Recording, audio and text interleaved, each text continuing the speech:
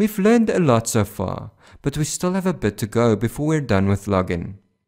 I'd like to show you how we're going to handle successful authentication by replacing the login view with a different view. How do we let the index, which is the root component for our app, know that a successful login happened?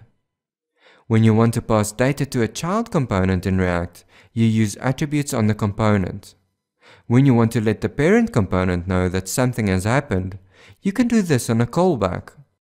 On successful login, we check whether an onLogin value was specified on the properties for the login component. If it was, we just call it as a function.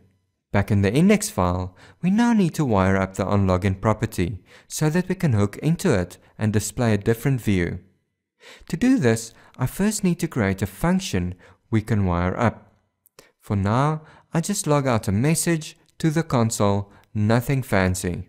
And over here in the JSX, I specify a property onLogin and wire it up to the onLogin function that we just created. I want to quickly show you this message in the console, so I've brought up the Chrome DevTools in order for us to check the console output. I'm logging in with my correct credentials and... cool! The index component has been notified of the successful login. We're going to show a different view based on state. And as I've mentioned before, when doing this, it's a good idea to set a default value for the state variable. Because this component is not an ESX class and is created using the React.create class function, we don't put the default state in the constructor. Instead, we provide a special function to the component called getInitialState. React will call this function if it exists and construct a component with a state that it returns. From here, we return an object literal with one variable for now, isLoggedIn, which we return with a false value. I remove this login code over here and set the isLoggedIn state value to true. Now that we're managing state, I can show you how to switch out the views.